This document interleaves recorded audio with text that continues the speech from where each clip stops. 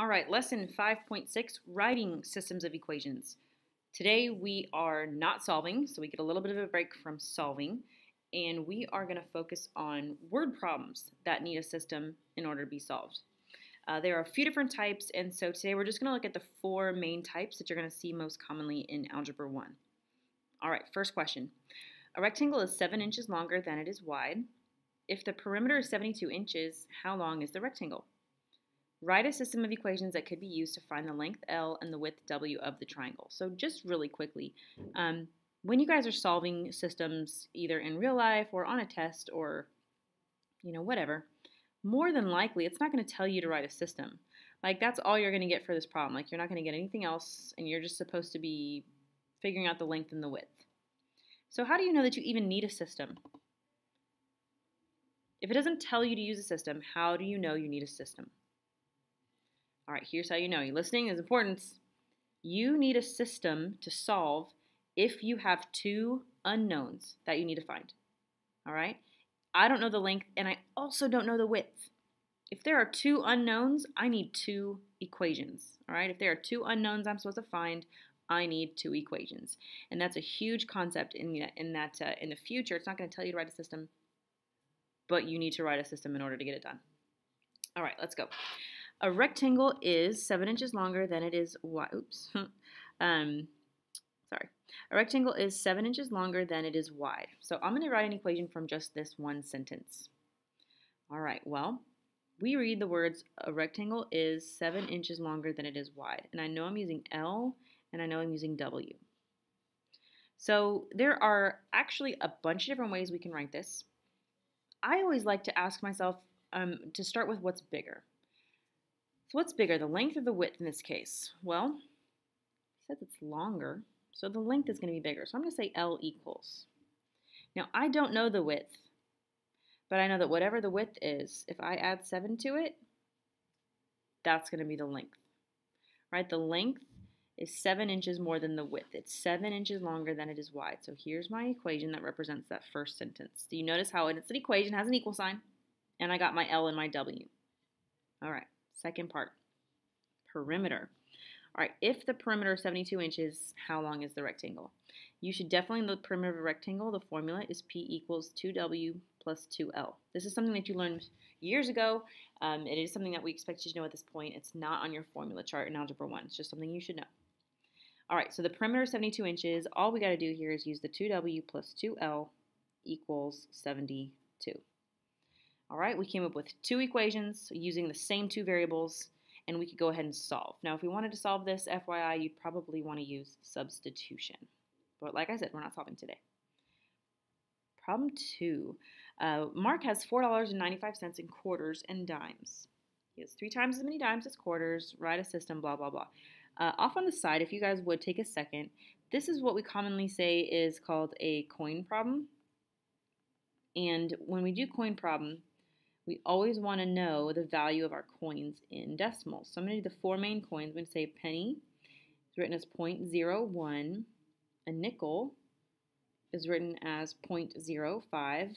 A dime is written as 0.10. And then finally, a quarter is written as 0.25.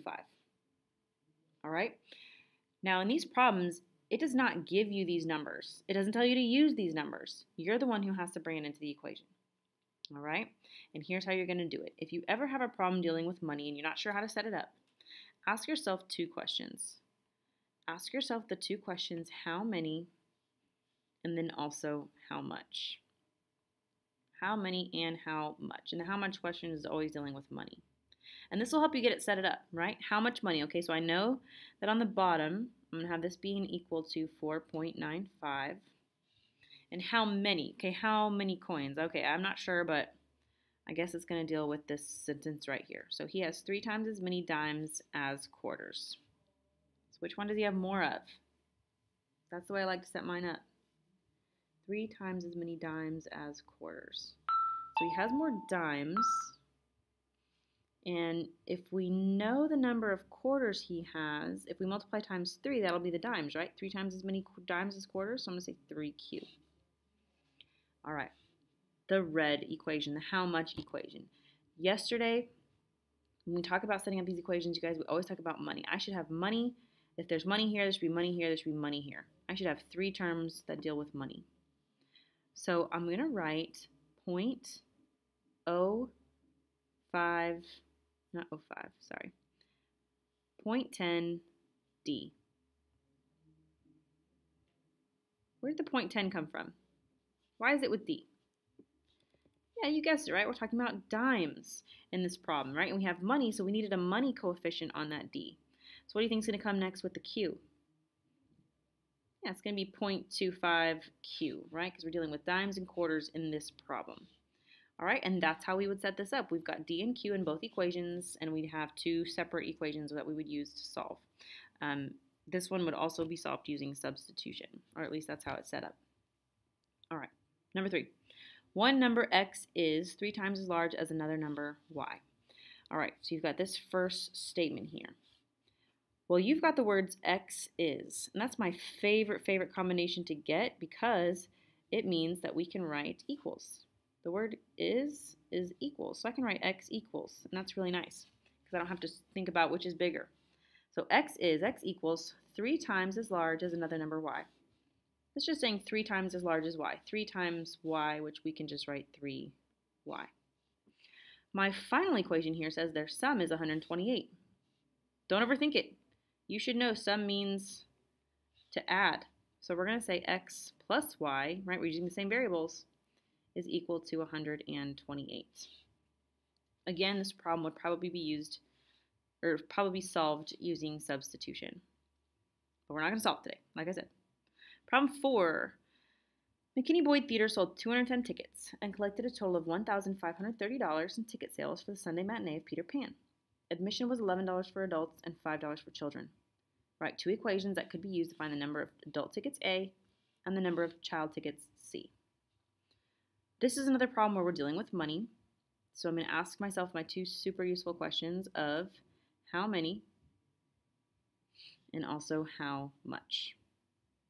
I'm telling you, if you've got an equation that deals with money and you're not sure where to start, these 2 questions are so helpful. Well, how much money? Well, I like this. I can tell that this here is the total amount of money. So I feel pretty confident putting 1530 right here. And I've got money in this equation. I've got another equation that deals with money, right? $11 for adults, $5 for children. So I've got my money parts of this equation. So all those are going to go to the same equation, right? All of them are going to go in our red equation. Say $11 for adults plus $5 for children equals 1530. So we got money, right? Dollars. Well, the only other number we haven't used yet is this 210. And that's the total tickets, so I guess I can write equals 210. But what equals 210? Okay, well, the ticket sales. But I have to use A and C. Remember, I have to use my same variables. So all we're going to say here is all the adult tickets A plus all the child tickets C are 210 tickets total, right? So we've got tickets.